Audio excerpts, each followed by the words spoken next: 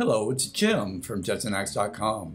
On today's screencast, we are going to add a couple of USB to serial kernel modules to L4T 28.1. Let's get started.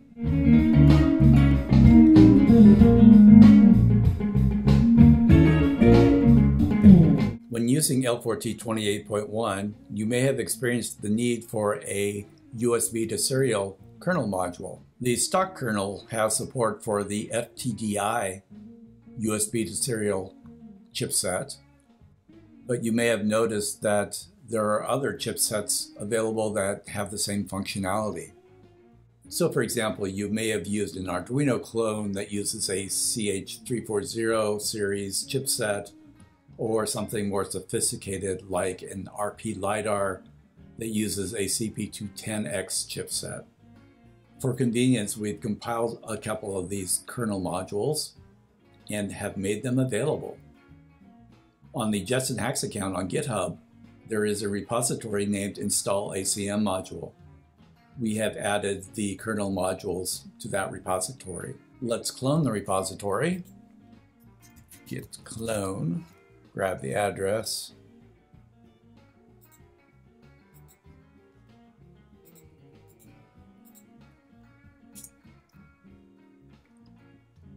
We'll switch over to the repository directory. Let's list out our USB devices. So we can see that we have a HL340 USB serial adapter, and we have a CP210X UART bridge. But when we look at LSMod, neither of those modules are loaded. So let's add them. We'll install the CH341 first.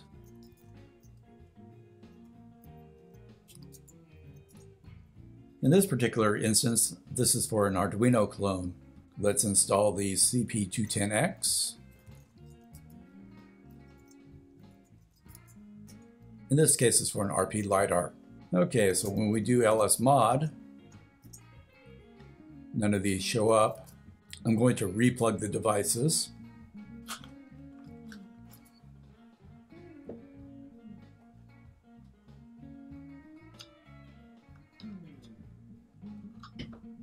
Okay, and now when we do LSMod again, we can see that the CP210X module has been loaded and the CH341 has been loaded.